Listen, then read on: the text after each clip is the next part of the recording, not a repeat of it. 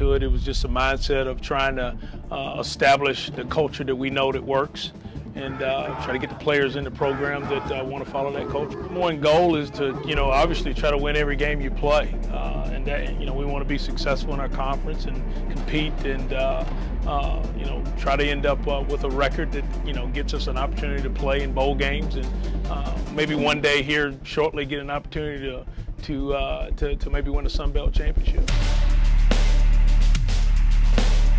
Starting from ground up, and that's kind of where we are right now. We're kind of at the bottom, trying to build it from the bottom up.